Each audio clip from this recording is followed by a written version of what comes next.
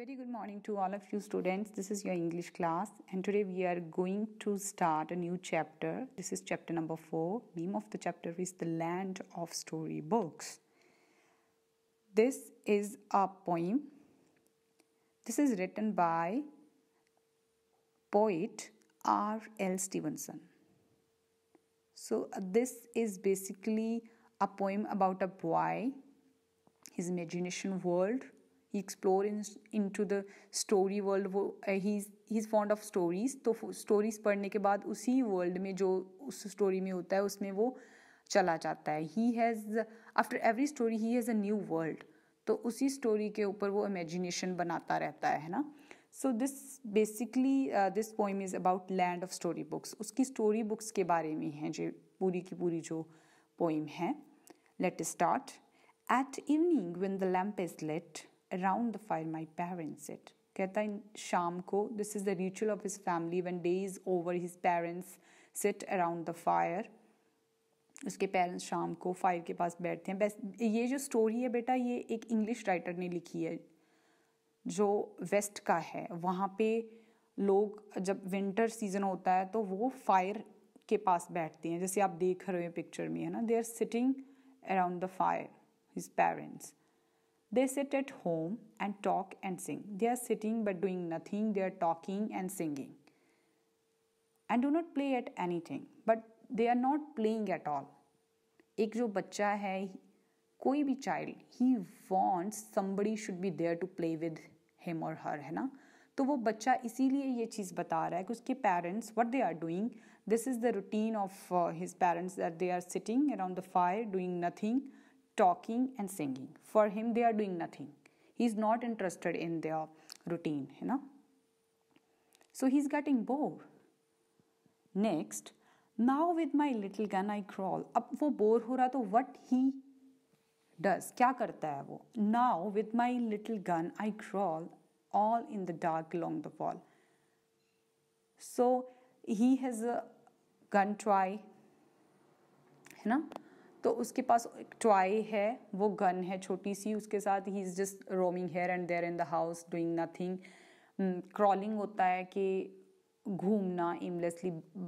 Like crawling usually is done by reptiles, है ना. जैसे स्नेक्स होते हैं वो क्रॉल करते हैं, उनको क्रॉलिंग बोला जाता है. वैसे वो भी घर पे ऐसे ही बस क्रॉलिंग कर रहा है, मतलब वो कुछ नहीं कर रहा है. He is just roaming about hair and there. So all in the dark along the wall. कभी वो वॉल के पास डार्कनेस में इधर उधर चला जाता है, लाइक कुछ भी नहीं कर रहा है. And follow around the forest track away behind the sofa back. अब उसकी इमेजिनेशन देखो. His parents are sitting and talking. वो क्या करता है, he has his own world at the back of the sofa. वहाँ पे अपना कैंप क्रिएट कर रहता है. ये उसका स्केप पॉइंट है, जैसे बोल दी स्केप प्लेस है. वो उसको इंटरेस्ट नहीं है अब उनकी बातों में, तो वो एक सोफ़ा के पीछे अपना एक कैंप सा क्रिएट कर लेता है, जैसे कि वो कंसीलमेंट पॉइंट हो जहाँ पे वो अपने आप को हाइड कर लेता है. तो वहाँ पे वो उसकी इमेजिनेशन देखो. He is thinking that he has imagination कि वो एक फॉरेस्ट पे है, फॉरेस्ट में है, लाइक जंगल में है. And he has is own पथ. He is walking on a पथ इन द जंगल. सो जंगल में वो चल रहा है. उसने ऐसे इमेजिनेशन में अपनी में देख लिया है. और उसका प्लेस कौन सा है, यहाँ पे वो बैठा हुआ at the back of the sofa. So at the back of the sofa he has a place. He is just assume that कि उसका कैंप है, वहाँ पे बैठ के वो अलग अलग वर्ड्स को इमेजिन कर रहा है. Next, there in the night where none can spy all in my hunters camp I लाई. अब वो अपनी जो स्टोरीज उसने रीड की है उन्हीं स्टोरीज पे वो इमेजिनेशन क्रिएट करता है. तो वो क्या कहता है, रात को वेयर नन कैन स्पाई. अब इवनिंग्स के बाद वहाँ पे रात हो जाती है और वो क्या सोचता है कि अभी रात के अंधेरे में वेयर नन कैन स्पाई, कोई भी वहाँ पे स्पाई नहीं कर सकता. स्पाई होता है जासूसी करना किसी की. वो कहता है कि मेरे हंटर कैंप में, हंटर कैंप उसने ऐसे एज्यूम कर लिया है कि हंटर होते हैं शिकारी जो कैंप लगाते हैं फॉरेस्ट पे. तो अब वो फॉरेस्ट में पहुंच गया है, वहाँ पे उसने अपना एक कैंप क्रिएट कर रहा है. वो कहता है कि वहाँ पे वो लेटा हुआ है और इस रात के अंधेरे में कोई भी स्पाई नहीं कर सकता. स्पाई मतलब उसकी कोई जासूसी नहीं कर सकता. And play at the books that I have read. अभी वो ये बात कह रहा है कि वो खेल रहा है उन बुक्स के साथ जो उसने पीछे रीड की है, जो पढ़ चुका है, till it's time to go to bed. और कब तक ये चीज़ वो फॉलो करता है? जब तक उसका बेड पे जाने का टाइम नहीं हो जाता। क्या इस पैराग्राफ में वो कहना चाहता है कि अपनी इमेजिनेशन के साथ वो एक वर्ल्ड में पहुंच गया है, यहाँ पे उसने अपना एक कैंप क्रिएट कर लिया है, वहाँ पे वो लेटा हुआ है, कोई भी उसको डिस्टर्ब नहीं कर पा रहा। पिक में भी देख रहे होंगे he is lying on the bed, वहाँ पे वो इमेजिनेशन कर रहा है कि वो एक कैंप में है, जैसे हंटर के कैंप में है, कोई भी आके उसको डिस्टर्ब नहीं कर सकता, कोई भी आके उसको स्पाई नहीं कर सकता। स्पाई मीन्स उसकी जासूसी नहीं कर सकता। No one can gather information about him, है ना। स्पाई होता है किसी के लिए इंफॉर्मेशन इकट्ठी करना। तो वो कह रहा है कि and play at the books I have read, वो खेल रहा है उन बुक्स के साथ जो उसने पढ़ी थी पीछे, till it's time to go to bed, जब तक उसका बेड पे जाने का टाइम नहीं हो जाता।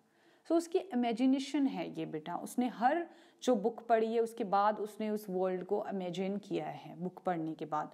These are the hills, these are the woods. अब वो फिर इमेजिनेशन वर्ल्ड में जा रहा है, न्यू वर्ल्ड एक्सप्लोर कर रहा है कि अब उसके आसपास वो कह रहा है कि दीज आर द हिल्स, यहाँ पे हिल्स हैं। हिल किसको बोलते हैं? पहाड़ी को। And these are the woods, woods किसको बोलते हैं? यूजली वुड्स जो पोइटिक लैंग्वेज है वो फॉरेस्ट को, ट्रीज को बोला जाता है। तो वो ये सोचता है कि यहाँ पे फॉरेस्ट है, ट्रीज हैं, हिल्स हैं। These are my स्टेरी solitudes.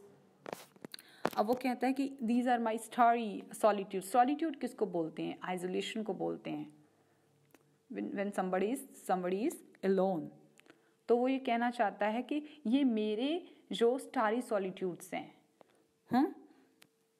Starry होता है जैसे स्टार्स को बोलता है, कि वो कहता है स्टार्स के, जैसे आप पिक में भी देख रहे होगे, there are stars and moon. वो कहता है कि ये मेरा स्टारी सॉलिट्यूड है, मेरी आइसोलेशन है, मैं अलोन हूँ, बट वो कहता है मैं इसको एंजॉय कर रहा हूँ। कहने का मतलब उसका ये है।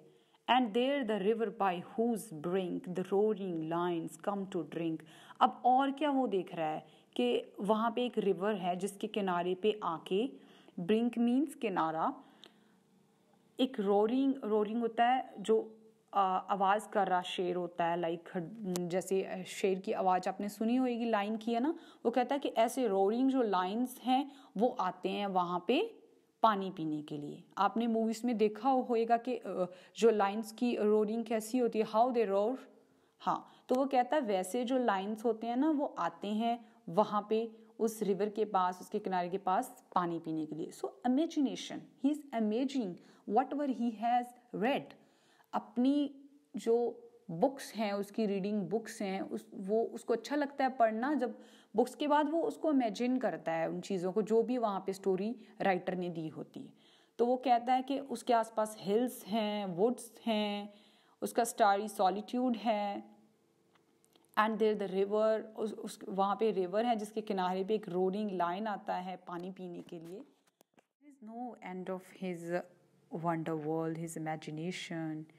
He can explore into different type of places. Explore means try to travel unfamiliar places, try to know more about things or places that are unknown.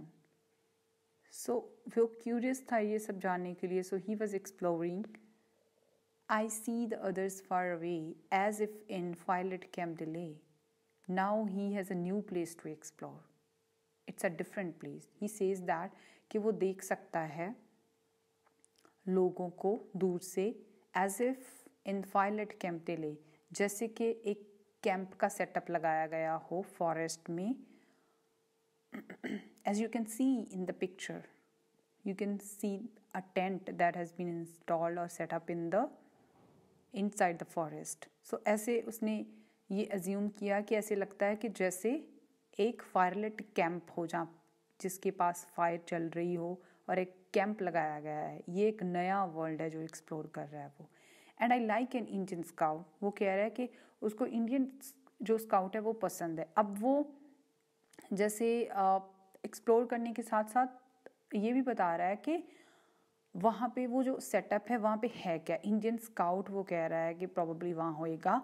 और स्काउट क्या होते हैं बेटा? A person who tries to gain information about enemy, दुश्मन के बारे में, उसकी स्ट्रेंथ के बारे में इंफॉर्मेशन गेन करते हैं, उनको स्काउट बोलता है.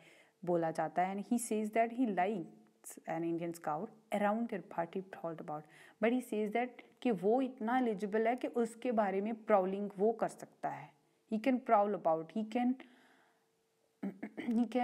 Get the information about that scout. और उसके प्लान्स क्या है वो कह रहा है कि वो भी समझ सकता है. प्राउल अबाउट होता है, प्राउलिंग करना होता है, try to search for pray. Pray क्या, शिकार. सो अपने शिकार के बारे में सर्च करना होता है. तो वो कहता है कि वो भी इतना समझ सकता है. नो डाउट इंडियन स्काउट उसे पसंद है, but he is amazing that कि वो उसको भी कम्पीट कर सकता है. वो उसको उसके बारे में उसको ज़्यादा पता है, उसके पास जो इंफॉर्मेशन है वो उसको भी सरपास कर सकता है. So when my nurse comes in for me now in the final stanza, what he says, it's a time for him to say goodbye to his world of imagination. क्या होता है कि उसकी जो नर्स आ जाती है वहाँ पे. So when my nurse comes in for me, home I return across the sea. Now it's a time is over. जो उसके सोफ़ा के पीछे का सेटअप है, अब वो टाइम है कि वो उसको ख़त्म कर दे और अपने बेड पे चला जाए. मतलब that evening is over, now it's time for him to go to bed. Late night हो गई है, तो उसकी नर्स है जो आ गई है और उसने डिक्लेयर कर दिया कि वो अपने बेड पे चला जाए. सो कैसे जाता है, यहाँ पे भी वो ऐसे इमेजिनेशन के साथ ही जाता है. No doubt it's a time for him to go to real world from the imagination world. ये ऐसे सोच रहा है जैसे कि वो सी क्रॉस करके अपने घर पहुंच रहा है ना, मतलब अपने बेड पे पहुंच रहा है. And go to bed with backward looks at my dear land of story books. अब वो चला जाता है अपने बेड पे उसी पुरानी लुक के साथ. मतलब अब वो इमेजिनेशन से बाहर आके रियल वर्ल्ड में आ गया है. बैकवर्ड लुक्स किसको बोल रहा है, वो रियल वर्ल्ड जो उसकी लुक है वहाँ पे पहुँच जाता है. एक्सप्लोर तो उसने अब बहुत कर लिया अपनी लैंड ऑफ स्टोरी बुक्स से, है ना. वहाँ से काफ़ी कुछ उसने करके एक्सप्लोर, अब वो अपनी बैकवर्ड लुक्स के साथ बेड पे चला जाता है to have a sound sleep, है ना. सो he has started from his family के साथ उसने स्टार्ट किया. His family has no interest in his games, है ना. They all have a boring routine. Both the parents they are sitting around the fire and they are just talking and he is getting bored. So that is why he is exploring the new world. वो happiest जो उसकी moments हैं वो ये हैं घर पे, जब वो सोफ़ा के पीछे अपना सेटअप लगाता है, अपना कैंप लगाता है, वहाँ पे बैठ के फिर वो एक्सप्लोर करता है फैंसी वर्ल्ड. ये सब करते होंगे ना आप भी कभी कभी, जब आप बोर ही होते होंगे, कोई आपने स्टोरी पढ़ी होगी उसके बाद आप भी इमेजिनेशन लेके आते होंगे उसके बारे में, है ना. So this is what he is doing. सो अपना हंटर का जो कैंप है वो क्रिएट करता है, उसके बाद बुक्स रीड करता है अपनी, फिर he is just enjoying hills, woods, forest, his starry solitude जो किसी के भी पास नहीं है. No one in the real world, even his parents cannot feel the starry solitude he has, है ना. तो उसके बाद वो जो लाइन है उसको देखता है, उसकी रॉरिंग को सुनता है, ऐसे लग रहा है कि लाइन है जो वो वहाँ पे रिवर पे आके वहाँ पे the lion is drinking water and after that he is experiencing another setup, another place. वहाँ पे एक कैंप लगा हुआ है and he is watching an Indian scout, but feel करता है वो उससे भी सुपर है, उससे भी ज़्यादा information उसके पास है.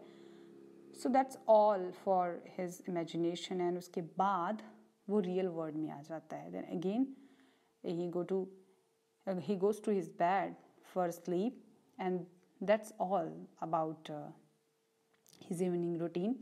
बट वो बहुत ही बढ़िया है उसकी जो रूटीन है. वो बुक्स पढ़ने के बाद इमेजिनेशन करता है which we all should do, है ना. And he is happy with his wonder world.